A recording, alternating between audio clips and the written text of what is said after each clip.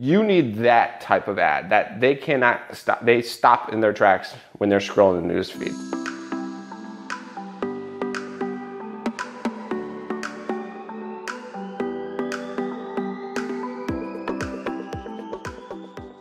What's happening, guys? So Nate back here, and this video we are talking about how do you prime a brand new Pixel. I get so many people asking me all the time, hey, I got a brand new Pixel, I have no data, do I really optimize for purchase right away? Don't you think it's better for view content? Don't you think it's better I should do added cart? Well, let me tell you a little bit about my perspective on this. This is what a lot of people don't understand, and why maybe this video will help you clear up some confusion, right? So the first thing I want to tell you is, yes, a Pixel with a lot more data is going to help you. Hands down, it does. So if you have a brand new Pixel, you are at a disadvantage. With that being said, what do you do to actually overcome that disadvantage? Let me tell you this, okay? So I just went through a brand new Pixel on my app ad account. I have a brand new ad account, brand new Pixel, brand everything.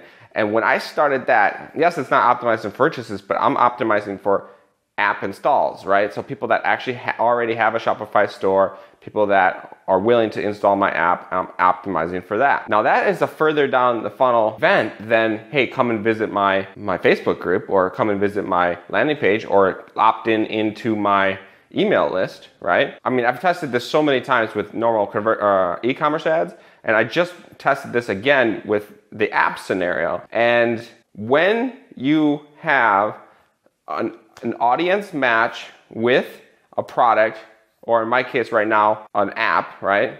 And the audience actually resonates with that, and it's a winning product, it's a winning design, it's a winning ad, right? When that happens, the conversion event does not matter. It does not matter. In the first 30, 50 sales or whatever of a brand new product, let's talk about e-com, right? If you have a brand spanking new product and no Pixel data at all, and it's actually a good product, it's a super winner, right? It doesn't matter the event that you choose. You can have click-through website, view content, you can have whatever. You can have PPE ads. It wouldn't matter. It's a freaking good winning design, which is your goal. You want to find those, right? It's gonna sell no matter what. Now, it's gonna sell up until a certain point, and then the Pixel is gonna have to use its data in order to find additional people. But for that first 30 plus sales, it's gonna sell, doesn't matter. Let me tell you this does not work if you are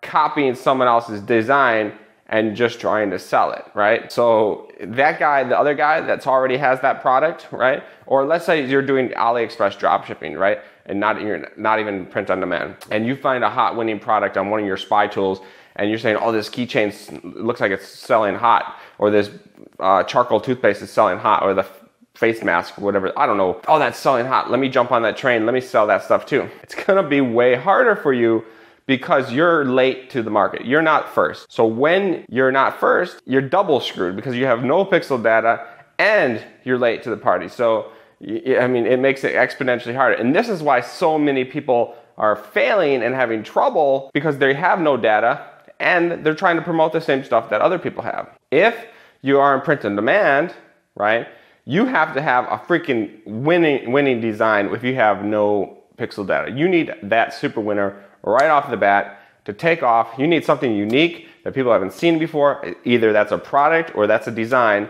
and you need to come into a market and show the audience something they've never seen before and let them resonate with that, make it a super winner and pop sales. And it doesn't matter what the conversion event you choose is. That is your goal. And that's why I always say start with purchase, right? Because if you have that winning design, if you have that winning product right away, the event doesn't matter. So why wouldn't you start with purchase? If it's gonna sell no matter the event, start with purchase, and that's gonna help you even more, because boom, you're gonna make sales, and then it's gonna kick in right away, and then you don't have to change anything after 30 sales, or after, if you started with PPE and it started making sales on PPE, and then it would die out because it's not optimizing for sales, it's optimizing for engagement, it would make a couple sales, 20, 30 sales, and then it would stop converting and it would lose you money. So if you start with purchase, that's not gonna happen. It's just gonna get better as you get more sales. So that's why I always say start with purchase, find that super winning product, and now you have nothing to worry about. You don't have to you don't have to restart something, because whatever's gonna happen is if you have a view content ad and it have a winning product, you start making sales, then you try to duplicate that into a purchase conversion. Now you've already touched parts of that audience with your view content ad. Now it's not 100% unique or new anymore. And that's the key to really get a product to just super scale, super fast, and like really optimize, is when you have that new audience with that new product they haven't seen before. So even you yourself can tap into an audience, have a little bit of banner blindness, and then when you start that purchase ad, it's not gonna work nearly as well as if you just started with purchase in the first place. Because you can start with a purchase ad and you can get, with no pixel data, you can get $2 sales, $3 sales if the product is good. And that's what you want to do. Now with view content, you're going to get all this flood of traffic and you're going to get some sales here and there, or maybe not in any, I don't know. I mean, it really depends on the product and how good it is. If it's already a product that's been promoted before, or it's not a super winning product, I mean, view content is not going to do anything for you.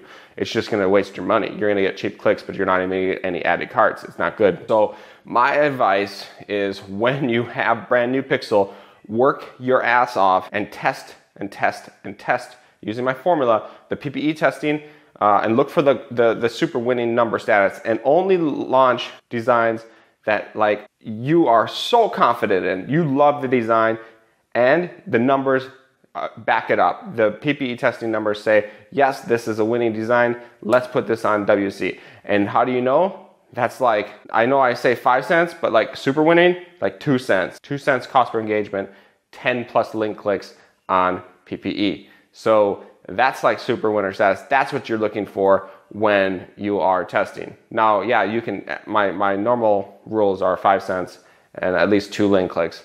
But the more link clicks you have and the lower cost per engagement, the better. So do a lot of testing. Don't be afraid to spend money on test.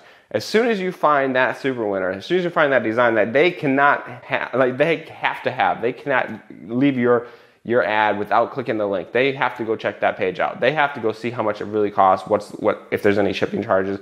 They need to investigate. Maybe they're going to make this buying decision. You need that type of ad that they cannot stop. They stop in their tracks when they're scrolling the news feed. If you're wondering whether you are supposed to start with purchase and you have no data, that's the wrong question. The right question is, do you have a product that can support no pixel at all? Can it sell without a pixel?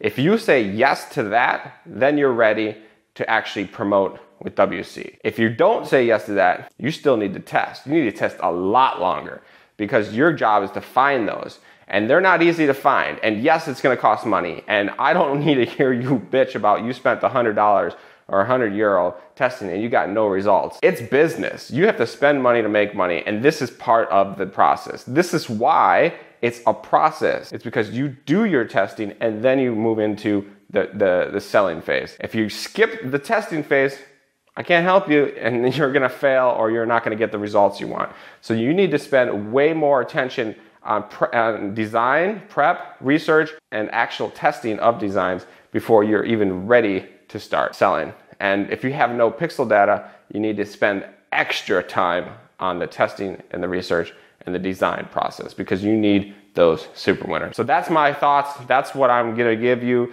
today about new pixel. It's probably not what you wanna hear, but it's the truth. And this is, over $1.5 million of ad spend this past year on Facebook ads. So I think I know what I'm talking about a little bit, maybe. I hope you're listening to me. And guys, take this advice, and I will see you in the next video.